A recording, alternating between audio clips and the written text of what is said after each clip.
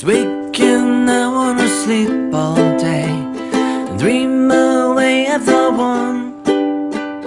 Feel the breeze of the holiday, go rolling in the sun. Driving along with no place to stay, I guess the what done it is done. Drifting out to the sea, I play. Swim.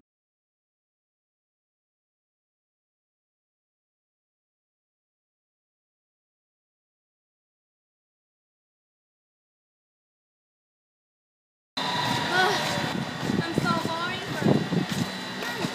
Me too. Let's go shopping. I think I have a better idea. What? We will do an experiment. What do you think about it? Oh, it's great. What are we going to do? We will do an awesome milk trip. Oh, it's interesting. I want to see it. Don't you want to see it? Let's go!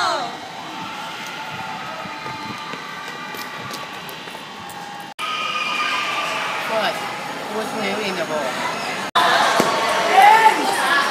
Yes, drop the food color into the milk. Finally, pour the dishwashing liquid.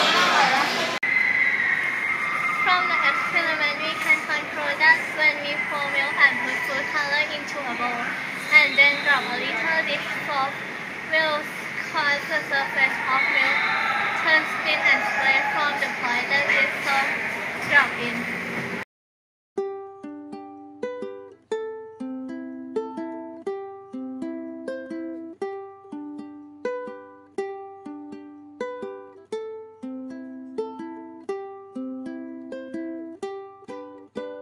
It's weekend, I wanna sleep all day and dream away at the one.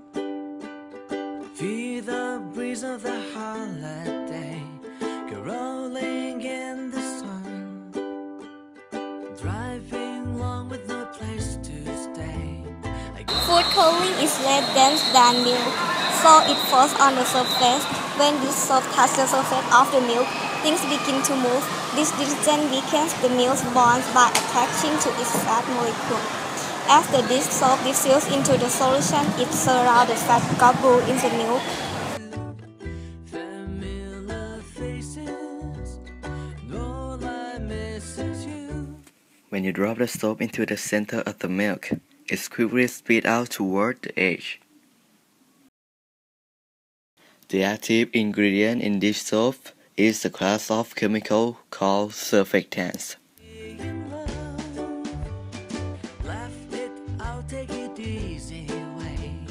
Sing a song for some fun. When the advancing surfactant wave hits the color, the surface tension relaxes, and the drops of color can mix much faster.